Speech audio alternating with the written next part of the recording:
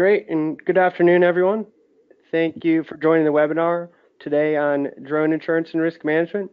And as Dan said, we're trying to make this as collaborative as possible. So throughout the webinar, if you have questions, you can type them in the bottom of the chat box. It says type message here, or you could relay them to Dan, and we can discuss throughout the entire presentation, or we can pass along later to another section where we'll address the question.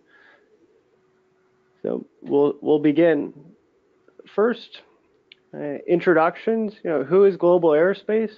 Global Aerospace is the leading provider of aviation insurance and risk management solutions. We have over 95 years of aviation insurance experience, and that enables us to develop customized insurance programs structured around the needs of our clients. The product lines range from light aircraft to business jets and general aviation, as well as major manufacturers, aviation service providers, commercial airlines like United, satellites, and of course drones, which we'll be discussing today. We were the first aviation insurance company to create an unmanned aircraft policy in 2013, and today we insure well over 10,000 drones. We have clients ranging from Fortune 100 companies pushing the boundaries of drone capabilities, as well as some of the biggest drone manufacturers in the world, down to an individual operator flying for real estate photography. So clients ranging from top to bottom. We handle and service thousands of drone policies throughout the year. And now we'll play a quick corporate video of our CEO, Nick Brown.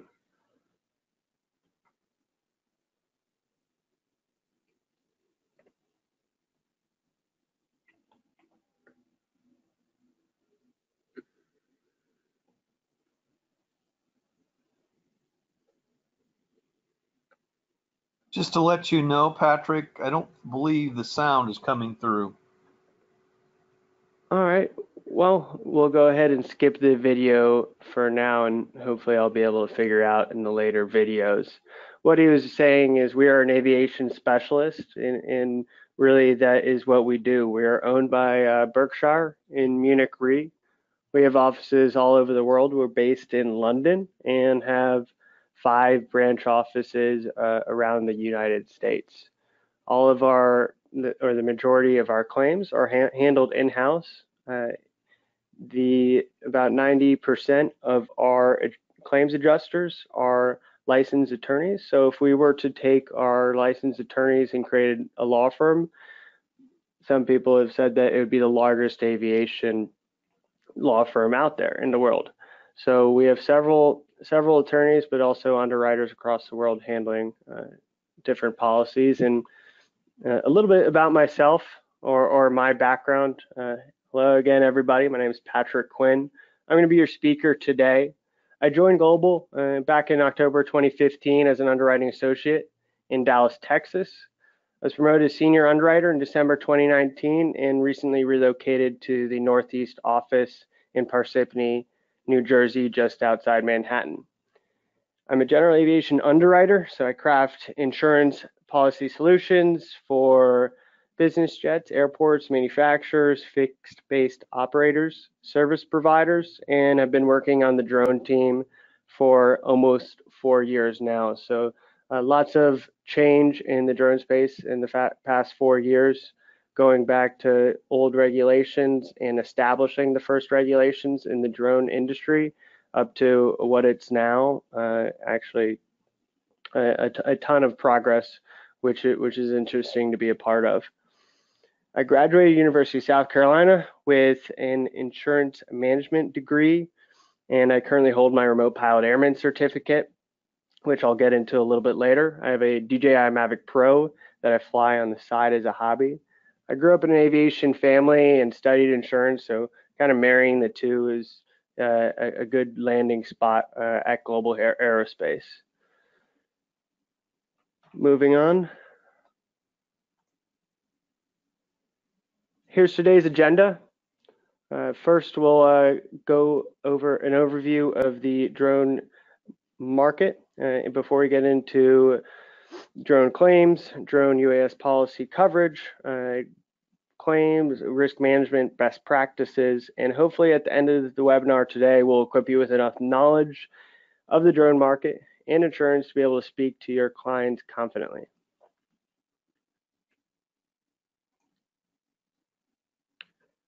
Before we dive in, I wanted to address some of the commercial drones on the market that I'm sure you guys are familiar with or may have seen. Your average system costs anywhere from $500 to $25,000, depending on the use and whoever is operating the aircraft. It really depends, but I would say your average would run about $1,500. So they come in two different fashions: rotor wing and fixed wing drones. On the right side, you'll see a DJI Inspire that's a rotor wing, and most rotor wings are quadcopters. There are hexacopters or even octocopters in the market, such as a DJI Matrice. The Inspire 2, for example, has a max speed of about 58 miles per hour, can fly for about 23 minutes. It has sense and avoid technology, meaning if you tried to ram it into the wall, it would stop and or avoid it. There's sophisticated camera options that can detect infrared or a very nice camera for a movie shot. So lots of flexibility with your camera and gimbal options on the Inspire. It's really what probably the workhorse of the drone marketplace today. On the bottom, you'll find a SenseFly EB that can run you a bit more, and for that reason, you're really going to see more agriculture or longer surveys such as pipeline patrol. This one weighs only about 3 pounds and can fly up to 6 to 8 miles per hour, and it can stay in the air for almost an hour. So you're going to see that again on an agriculture field that will consist of dozens of acres, so it can scan and research and collect the data from there.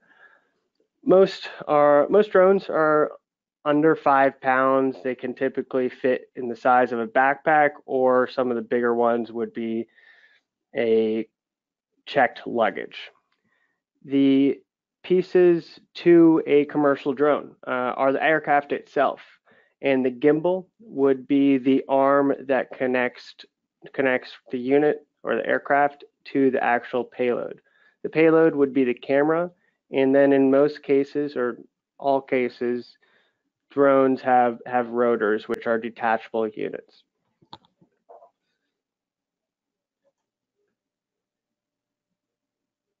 Now, setting the stage for the commercial drone market in the uses and the way it's split, the majority of operators out there are using it for real estate and aerial photography. That's where you're going to have the lowest cost of entry, meaning they could buy a $700 drone off Amazon.com and then fly it the next day and post it to YouTube to try to sell a house. So that is where you're going to see the bulk of operators, but in this case, there's significant growth in state and local governments, whether it's firefighters, police, operators, or parks and recreations, or any use in municipalities. There's plenty of opportunities there.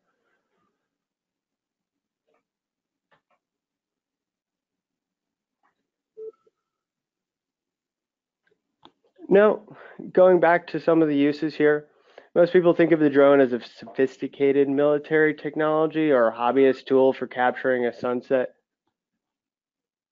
or sporting events and cityscapes, but businesses across industries realize that drones have multiple commercial applications, some of which go beyond basic surveillance, photography, or videos, and they're already using them to transform daily work in some industries. Insurance companies are using drones to inspect damaged assets, for instance, and farmers are sending them to monitor crops and collect soil data. Even more dramatic changes could be in store as innovators explore new uses, including drone delivery services for retail stores and air taxis and commuters, which I'll touch on later today. The leading segment for drones is really industrial inspection and real estate, particularly for industrial inspection, which includes industries such as construction, energy, mining. They use drones to survey sites and transmission lines, among other things. Use in agriculture for spraying crops and analyzing fields ranks a close second or third, depending on which source you're getting your information from. Like the internet and GPS before them, drones are evolving beyond their military origin to become powerful business tools. They've already made a leap into the consumer market, and now they're being put to work in the commercial and civil government applications, from firefighting to farming. That's creating a marketing opportunity that's too large to ignore.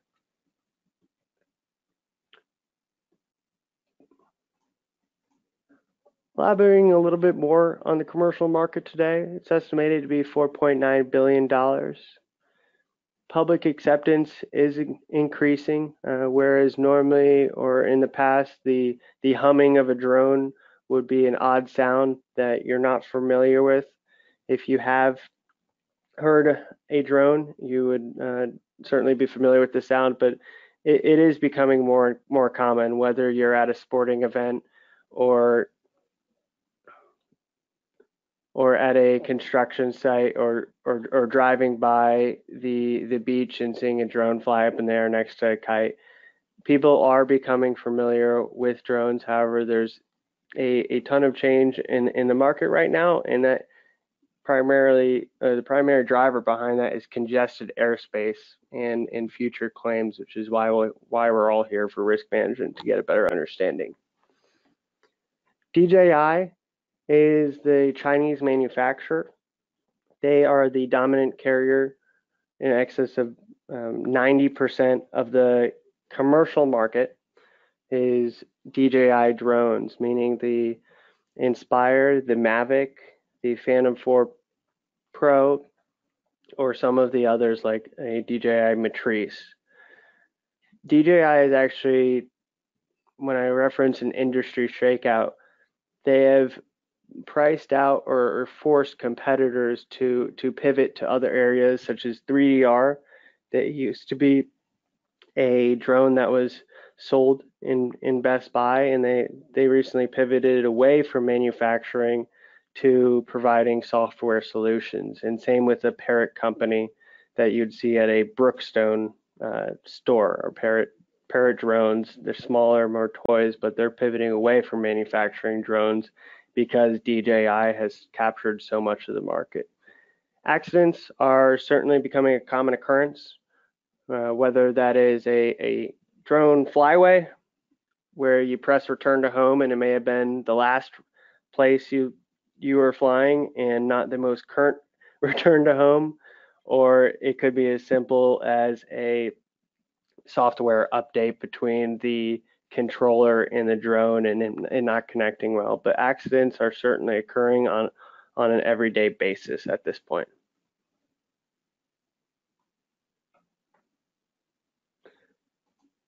The commercial market today. This gives you a picture of really how many drones we have out there versus manned aircraft.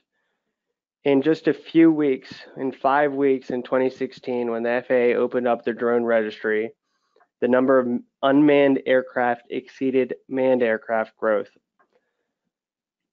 So that just shows you how congested the skies will be and the way the industry will be forced to change on a regulatory, monitoring, and communication standpoint. So now that you know about the commercial drone market, I can highlight some of the parts of the future of the drone market. That's certainly where some of the exciting parts are. You can see where, I'm sure you'll see in the news, where Uber is planning to launch in Dubai or LA or in Dallas for vertical takeoff and manned flight or unmanned flight or pilotless vehicles. But The FAA predicts the number of commercial drones to rise to 450,000 by 2020.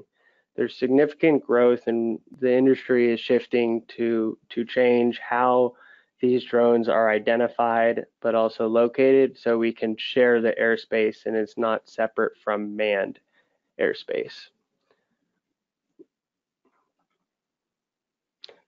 Urban air mobility. I'll categorize I'll categorize urban mobility under three different titles.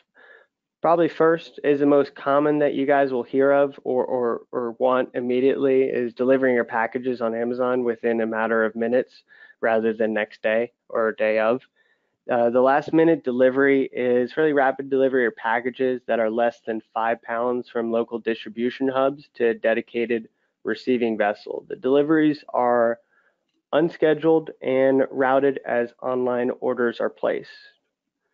Small drones are typically only flying about no more than 10 miles based on their current battery usage. And there's some testing that's going on in Virginia, but as well as overseas, particularly in Australia, and last minute delivery that I'll highlight later. The second category for urban air mobility would really be an air metro type solution that resembles the current public transit options such as a subway and buses with predetermined routes, regular schedules, and set stops in high traffic areas throughout each city. These vehicles would be autonomously operated and can accommodate 2 to 5 passengers at a time. And then third would be air taxi. I mentioned Uber Air. This would be the vehicle on the bottom left of your screen, number 3. The air taxi use case is a door-to-door ride-sharing operation that allows consumers to call vertical takeoff and landings, or VTOLs, to their desired pickup locations and specified drop-off destinations at rooftops throughout a given city. Rides are unscheduled and on demand, like ride-sharing applications like Uber or Lyft. Like the Air Metro case, these vehicles are autonomously operated and can accommodate around 2 to 5 passengers. They're currently being developed right now and still in the testing phases by major manufacturers such as Boeing or Bell, both of which are current global clients. I think I jumped ahead one moment. And then lastly, drone delivery. Before we get into drone delivery, I'll explain FAA Part 135. It's a charter type services that they have to go through the FAA. And there's rigorous safety requirements and evidence of testing, and it could take several years.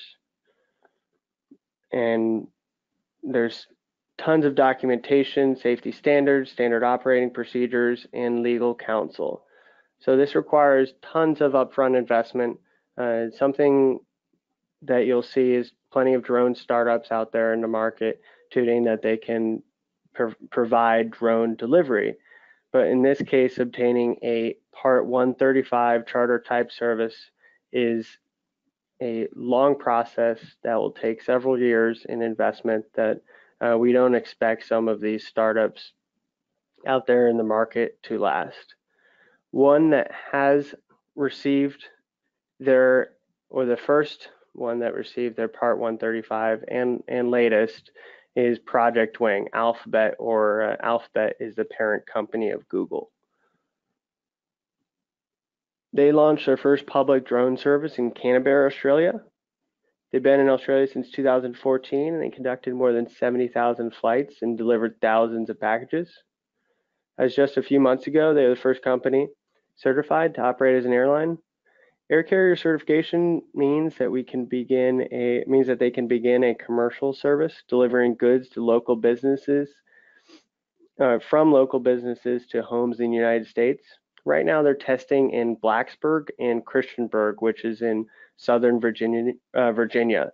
Blacksburg is where Virginia Tech university's campus is located. It coincides with a lot of their engineering department, and they've teamed up well over the years to create and allow the testing to take place. But this is mostly in rural Southern Virginia, not above crowds or congested areas with little traffic or air traffic to interfere with.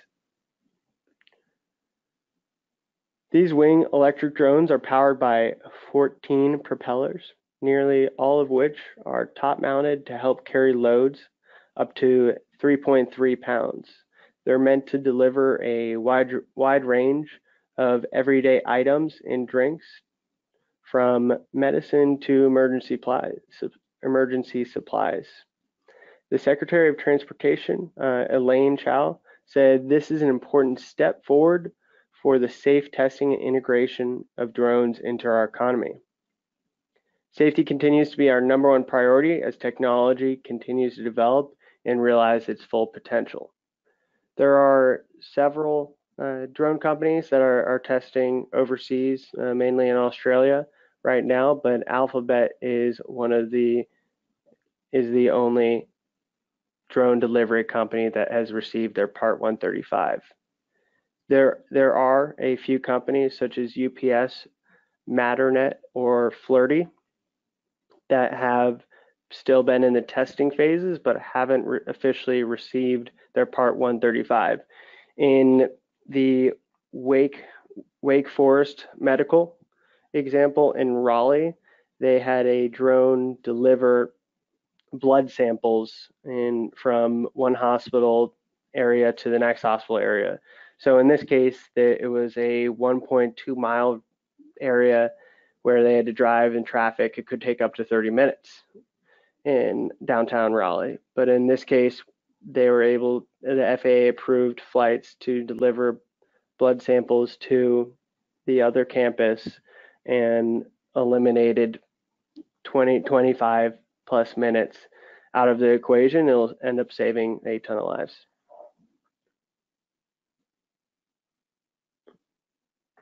So next on today's agenda, we'll review the FAA regulations for commercial operations. That would be categorized under something called Part 107. And feel free, if you guys have any questions, type them in the chat box or mention them to Dan. Dan, was there anything that I brought up that you wanted me to elaborate on? No, I think you're good. All right, I'll continue. Thanks. So UAS regulations. It's called FAR Part 107. It was released in August 2016, and it replaced the old Section 333 under the FAA Modernization and Reform Act. It really was the first major move by the FAA to pave the way for commercial drone operators. In the past, they had to hire a lawyer or consultant to officially go through all the paperwork to get a Part or 333. And what this did was allow and pave a strict standard way for a business operator who wanted to get involved in drones. So there are 5 main rules under Part 107 for the basis of their standard operating procedures. First is the visual line of sight and below 400 feet. Next, it requires an operator, meaning a pilot, to be a qualified remote pilot airman certificate, or even the spotter. So if someone was unlicensed as an operator, they could fly under, if the spotter had their license, they could fly under their certificate. Again, the certificate is called Remote Pilot Airman Certificate. It's also could be swapped out for SUAS rating or small light aircraft rating. Then there's no flights over persons not directly involved in the operations of the flight. There's no flights or flights in controlled airspace. There's a 55-pound weight limit. And additionally, it requires all drones about half a pound to 55 pounds to be registered with the FAA, and that includes not just commercial operators, but hobbyists as well.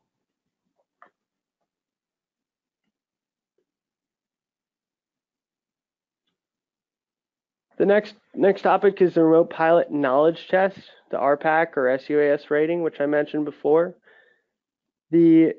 For non-pilots, like I imagine most people on the call, including myself, I do not have my pilot's license to operate an aircraft outside of a drone. So what you'd have to do is study for this Remote Pilot Knowledge Test. It probably takes 1 to 3 weeks with at least 20 hours of studying, and you go in an FAA approved test center, and the test includes your drone ops, getting familiar with national airspace, learning the drone loading and performance, including weather, maps, regulations, local, state, and national laws. So you can see in that top right, it does ask that you are able to decipher this standard flight map that all airmen are familiar with, and you'll be able to receive the license after passing the test, that bottom right license. If you are a current pilot, whether you have a sport, light aircraft, commercial, or any of the standard pilot's license available on the market, you are able to log into a website through your local FBO and take the test online with an unlimited number of chances. That being, this test is very entry level for understanding mapping in airspace, that any current pilot or active pilot will already understand the majority of these rules and regulations, aside from a few of the feet requirements and outside and distances away from specific airports.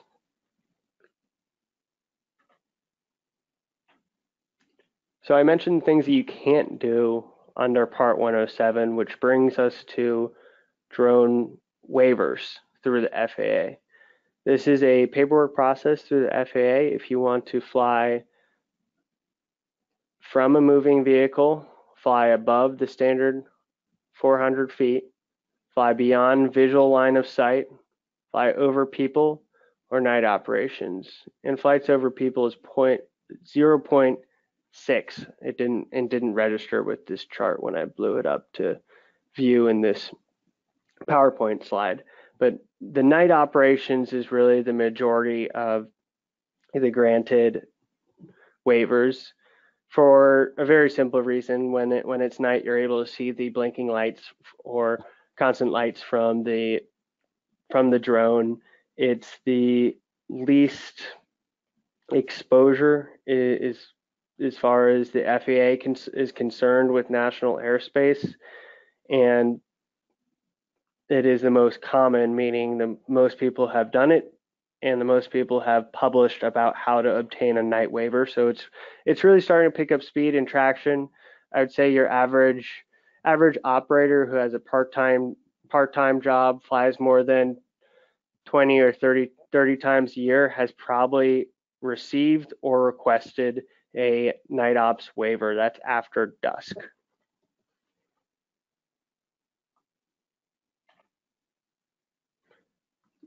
There currently has been 2,847 FAA waivers issued.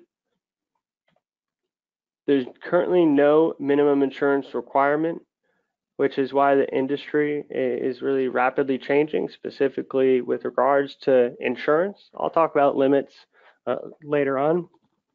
And then there's no aircraft certification process in place. And when I say aircraft certification, I don't mean registering your aircraft. I'm talking about building a drone and flying it in the air. There's nothing stopping someone from building a drone in their garage and testing out and flying it within Part 107 rules and regulations. If they're appropriate license, there's nothing wrong. And that's really a huge driving factor behind it when you consider there's no certification process in place or standard operating procedures behind these drones. They could fly away, go haywire, versus the manned aircraft side, which I'm sure all people have heard about the Boeing aircraft going through the certification process, which lasts several years. For example, the Honda jet. There's a recent jet that is manufactured in the past couple of years, and that took 12 years to obtain a certification. Now it is different because it's carrying passengers, but at the same time, there is no certification process, which is really something I could see changing here in the future.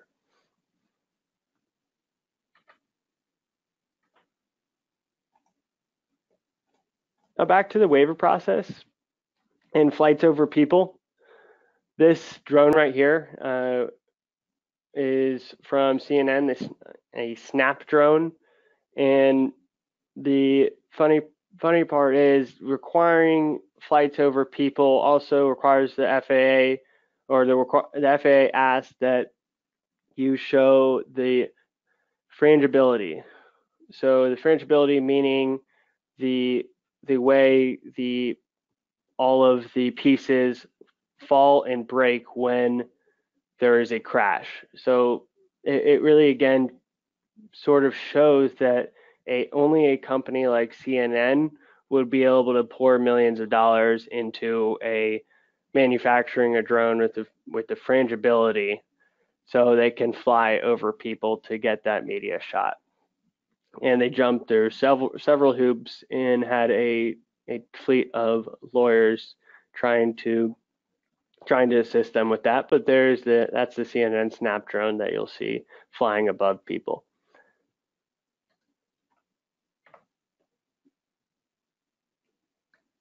Next step in actually one of the waiver processes beyond visual line of sight, which I would expect comes in the near future. And what that does is really exactly what it sounds like or says. You're able to fly beyond visual line of sight outside 2 miles away from where you're located and remotely operate the vehicle. So this will be done for delivery, pipeline monitoring such as oil and gas, fire detection and suppression. And the aircraft on the right is the In-Situ ScanEagle. Its first flight was in 2002, and in 2013 they obtained the approval to fly beyond visual line of sight in Beaufort Sea, north of Alaska, for ConocoPhillips. But really the real main point behind this is that the technology has been around for a long time and already has tremendous capabilities. The problem is that we're trying to figure out airspace integration and regulatory governing bodies to support this type of technology as opposed to hinder it.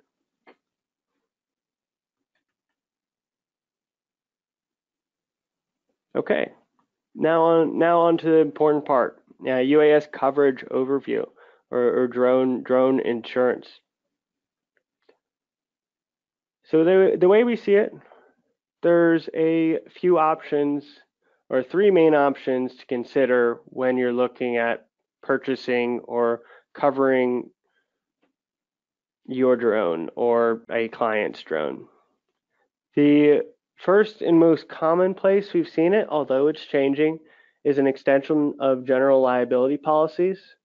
So this is your standard GL policy where you will add the drone exposure at little to no additional premium, although I will warn that it comes with very key exclusions, such as flying outside rules and regulations or within the local and state law enforcement, which can come with several disadvantages, along with a P&C adjuster trying to work out a claim that happened in national airspace could be a little tricky, although most liability claims, or there have been very few liability claims, several have been paid out, excess of $1 million, that did require an aviation expertise. So that's where Global Aerospace really comes in to play. A specialist aviation insurance policy. That's something that Global Aerospace provides. It's a specific unmanned aircraft system drone policy with broad coverage and broad wording. We have dedicated loss adjusters. Our loss adjusters out in Kansas City have handled thousands of drone claims.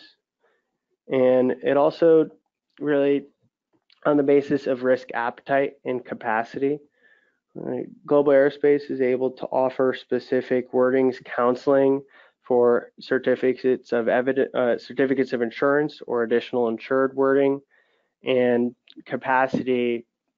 We're able to provide limits excess of 500 million all the way up to $1 billion if necessary, although very few have purchased that type of coverage. And then on-demand products is something newer, but there's been no short of insurtech startups getting into the space. One of them is Verifly. It's a mobile application that you can download on your phone. Similar to Uber, where you pull up a map and request a ride, you would request an insurance policy for whether it's an hour, 2 hours, or 5 hours, and you can pick your limit, your duration, the size or scope of your project, depending on how far you're flying, and then that provides at no cost an invoice and a certificate. So Verifly, I'll touch on a little bit later, but that's one of the on-demand products out there in the marketplace. So on the coverage overview, I'll specifically talk to aviation policies because that's where our expertise is. Liability or casualties. This is your third-party bodily injury or property damage that you could cause for a drone operator. So simply put, it is the damage that you can cause to someone or something with your drone. And then second would be your physical damage. Your physical damage of your drone, your first party property, meaning the actual, we call it the hull of your aircraft, the body of your aircraft, including the camera, the ground equipment, and these can get very expensive. Going back to the first slide, they range anywhere from $500 to $25,000, but some of these LiDAR cameras and some of these drones are excess of $75,000. So protecting your drone on a physical damage side, for whether it's your established business or your individual drone operator that's just started up, protecting that equipment is extremely important. Your war risks, your malicious acts or damage, your TRIA, war in the drone market has been very minimal as far as exposure goes. I think the most recent or last claim that happened a few years ago was a person was operating a drone, operating a DJI on a beach, and landed the aircraft. The aircraft was away from their reach, and a homeless person stomped on it. So as far as war risk goes, or hijacking, malicious damage, there's very little exposure out there, but it still is covered within the aviation specific policy. Personal and advertising injury really speaks to invasion of privacy. And then it also has some of your GL coverages: premises, medical, fire, legal. Non-owned liability would be you either hiring an operator to work on your behalf or you using someone else's drone. That's included at no additional premium, although we do ask if there is any exposure. There's a worldwide territory. There's open pilot language, meaning as approved by the named insured and appropriate license for the flight being conducted.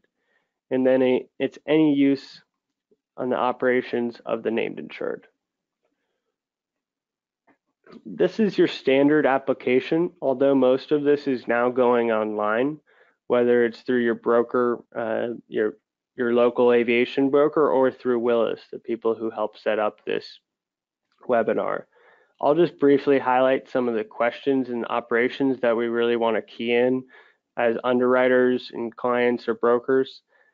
Will the UAS be operated in accordance with applicable regulations at all times? We would like that to be selected yes. If it's selected no, we would like them to elaborate on or have the broker elaborate on the exposure just so we get a better understanding. But 99% of the time, that should be selected yes. Is the UAS operated indoors in proximity to any persons not directly participating in its operations? So the FAA airspace applies to actual airspace outside of buildings, not including indoors. So once you are flying indoors, it does exclude all Part 107 rules and regulations, which is interesting, and that's why we ask if you're flying over people. Will the UAS be intentionally operated over any persons not directly? Something along the same lines where we would like to find out if there's any exposure, because there's a high concentration of exposure when you're flying over people. Do you intend to publish by any means data or images obtained or created by the operation of any UAS operated by you or on your behalf? This is where you get your invasion of privacy coverage. And with regards to how you publish any of the data, if you're going out and filming your neighbor's backyard and then publishing it to YouTube without their consent. Do you have any procedures to control the publication of data or images? Again, back to the invasion of privacy, and then you can see all of the uses that are available on that application. Any questions with regard to the operations or application? Doesn't look like any. All right. Now, probably one of the most important parts, or everyone would like to know, how much does your average drone policy cost? It starts with your liability limits. Your average liability limit is 1 million, but up to 500 million. Your premiums can start anywhere from $450 for a single unit at 1 million liability, and that is $450 per unit. That as your fleet gets bigger, there are discounts, understanding that you can't always fly one drone, more than one drone if there's only one operator. The hull or physical damage applies a hull rate to the value. Typically comes with deductibles of 5 to 10%. There are blanket policies available for large fleets, and they do need to be contract certain. So you couldn't request a blanket policy without us knowing the actual schedule of drones, which is hopefully pretty understandable. But there's several examples of blanket policies for ones that are changing, like Intel, for example. Intel has done the Olympics, the light shows, or operated at the Super Bowl. So something like that where we can't or the broker and us could not keep track of the amount of times they're swapping units in and out. So for that case, they have a blanket liability policy, but it doesn't have to be a Fortune 100 company. It could be anyone for up to 5 units. It doesn't have to be Intel. The values are increasing. Payloads often get bigger with dollar value. Payloads cannot be, in excess of $100,000 for some of these units. Changes are frequent, and it's more like personal lines than general aviation.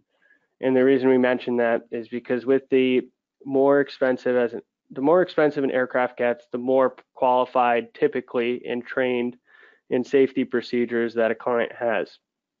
But we don't see that directly correlating in the drone industry, meaning the person who buys your DJI Inspire 1 will doesn't have a higher likelihood to crash than someone operating with a $50,000 camera, which is something that we've found out the hard way. There's portal technology. It's becoming more common and online based on the number of submissions. We're seeing in excess of 10 to 50 submissions a day. Back to liability coverage, I explained that, and I don't think we have time to jump into policy wording, so I'll stop here and highlight any coverages. The physical damage, excuse me, it's jumping around here. Invasion of privacy. The personal advertising industry, it really pertains to the subsection E on the bottom there.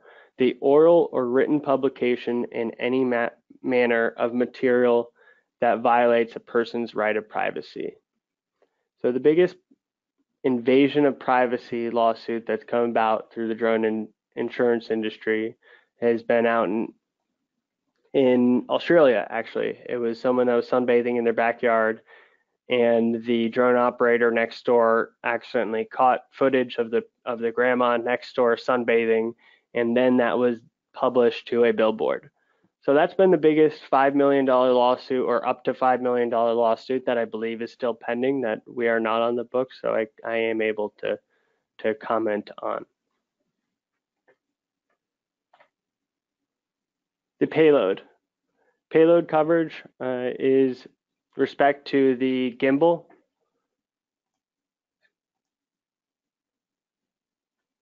the camera, and the reason why I want to bring this up is the payload can change. So if a payload is interchangeable, I'm sorry, well, I have a little bit of difficulties, guys. If the payload is interchangeable, see that at the bottom there, there's a Sony camera. If you are covering the physical damage of your payload on the UAS policy, and then your operator takes off the camera, brings it to their friend's wedding without the drone, then they would not find coverage for the payload because it's not being transported or used on the scheduled aircraft. Something like finding or covering your camera or valuable items could be found maybe on the inland marine or your homeowner's type policy. But with regards to payload, our intent is to cover the camera or payload with relation to the actual scheduled aircraft. Ground equipment, it's very similar. Your ground equipment is operated by a controller, and that's typically covered. And then your iPad or iPhone is also covered. I'll jump right into additional insureds. Additional insured certificate requests are done at no additional premium. Certificate, this is your common example of a certificate. The customers that are used to seeing commercial general liability policy type wording or accord type wording is why at the bottom red arrow we included this wording as of a couple months ago. Actually, policy includes commercial general aviation liability coverages with limits as shown in the policy. So we got a lot of requests for general liability that could be defined under several ways, but it's really the third-party bodily injury property damage that you could cause arising out of the scheduled aircraft and not necessarily needing commercial general liability for your drone policy.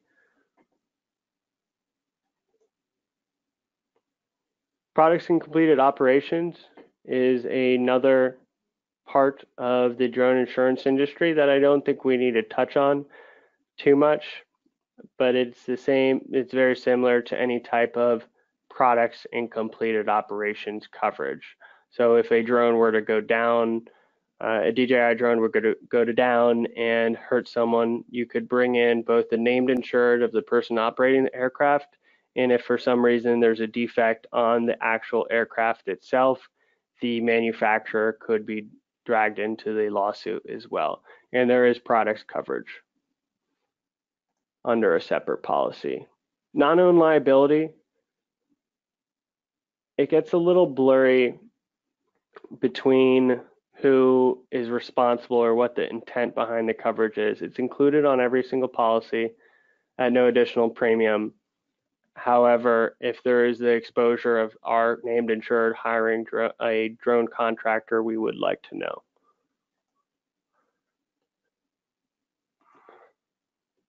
InsurTech, this is the Verifly that I mentioned earlier.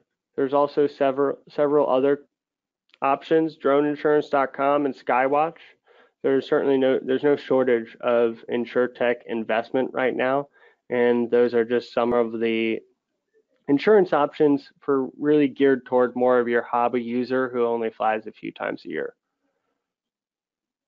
Now lastly, under claims and risk management best practices, the insurance market for drones. In our experience, the majority of claims are rooted in trees. So hitting a tree, whether it's sense and avoid, the sense and avoid technology, not interpreting the tree as a solid object and flying directly into trees. So the insurance market for drones primarily has been on the physical damage side as percentage of claims, although not necessarily as payouts. As I mentioned, there's some significant high liability claims out there. Claims causes, the majority of operator error, it could be anywhere from battery issue to firmware upgrade, installing them onto your computer, getting the updates the same way you update your iPhone.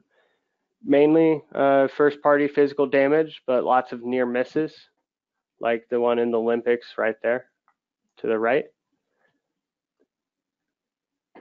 Is a catastrophe waiting to happen? I think we all could agree the catastrophe is out there as far as an exposure.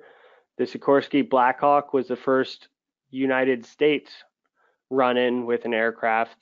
Luckily, it's a Sikorsky Black Hawk, and a 4-pound drone did not, bring it down.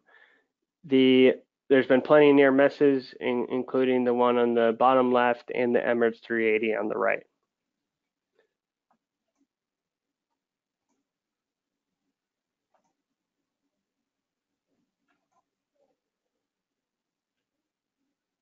Again, there's been hundreds of claims paid, mainly physical damage. Expensive does not mean good or better operator flying them. And I'll keep going. Risk management. So risk management really pertains to the first getting your license, but also ongoing training, which is why you'll see training in two of the 4 boxes on your right. And awareness and continued education. Continued training, meaning understanding the regulations as the FAA comes out with updates, whether that's beyond visual line of sight operations or anything else.